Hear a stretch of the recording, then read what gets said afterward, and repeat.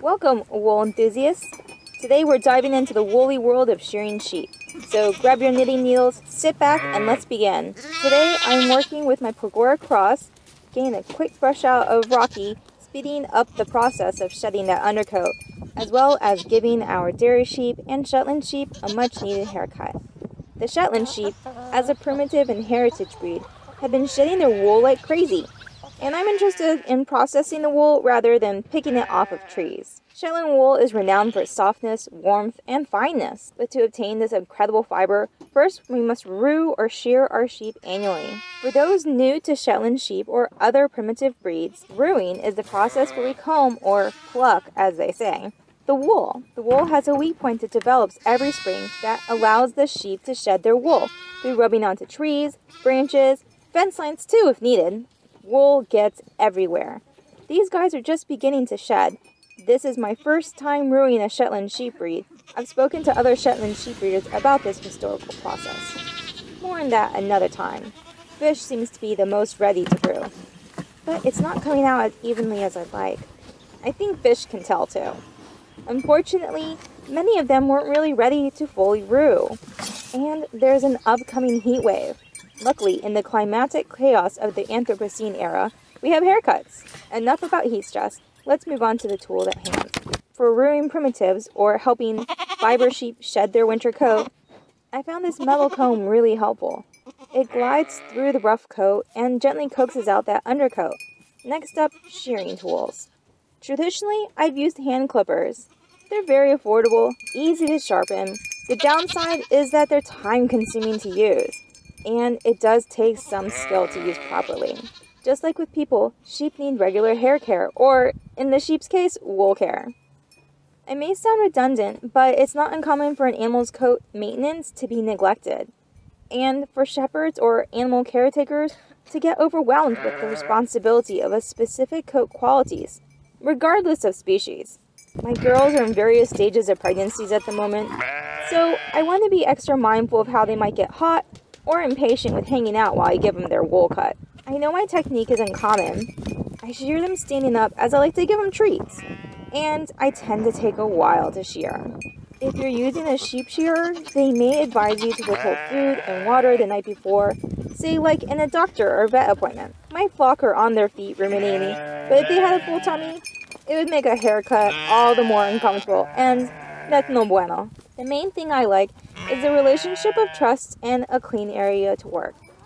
Sheep are prey animals, and they really respond to a calm and positive interaction.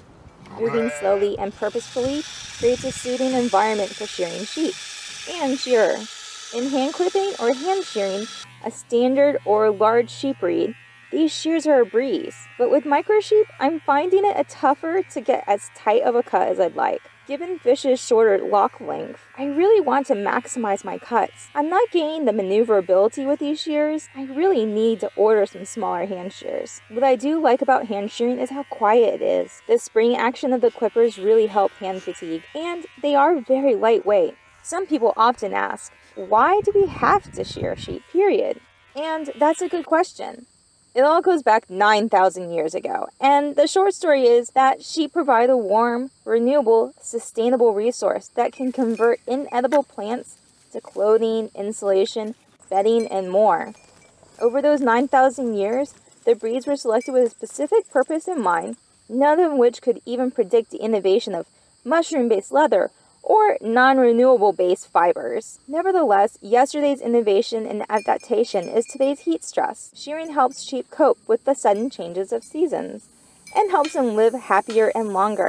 There are other problems that can arise from a lack of wool care, just like in people who may also experience similar problems, such as lice, mites, skin infections, and mats. Lamie here is a modern breed. She's an East Frisian cross dairy sheep and sporting a beautiful thick coat of wool. She can't shed her wool, so let's get going and give her a bit of a trim. She was sheared last year, so we won't have any weak points in the wool that would cause problems in spinning or life of the yarn later on. My hand shears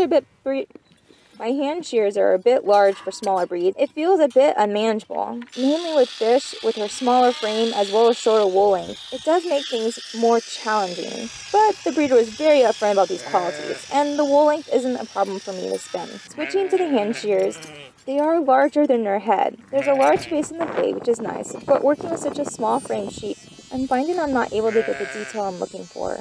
As an experiment, I decided to bring out some dog clippers. Amazingly, the dog clippers actually cut pretty well.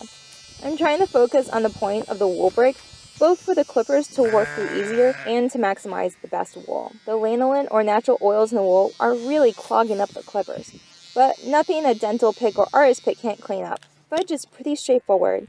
There's very little veggie matter to get in the way of the clippers. He's a good size so I can hug the clippers to his body with ease. Plus, he's super patient.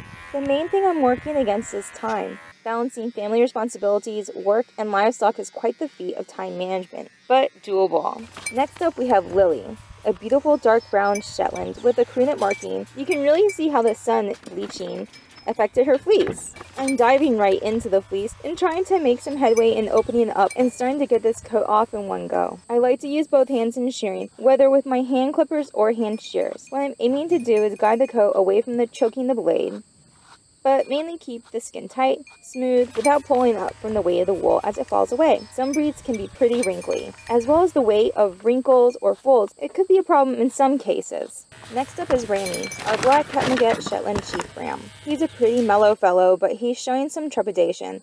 Kiwi, one of his girlfriends, came over to offer emotional support and break him out. He's still a bit jumpy, and after some troubleshooting, it looks like it's due to the sound. I'm having trouble trimming the wool close to his eyes and horns. Luckily, these dog shears fit really well. I'm able to continue on. Rami is still expressing his displeasure, but I'm sure he'll love it when I can finally get my hands on him with a good back rub. Although it may look like it's over, the process of wool to clothing has just begun. A year's worth of fresh food, clean water, health, happiness, has gone into growing the best wool possible. One of the things I love about Shetland sheep is the diversity in the breed as well as the individual sheep. Each fleece is unique with different qualities and grades, even in the same sheep from head to hock. After sorting, grading, and skirting, the wool is ready to be reborn in its next life. Will it go to the garden, a shawl, or perhaps socks? Don't forget, without this careful annual shearing, you wouldn't have the honor to work with this incredible fiber. If you enjoyed this video and want to join us for more woolly adventures, make sure to like and leave a yarn emoji if you made it to the end. Thank you, and I appreciate you. You heard it here first. You are one in a million.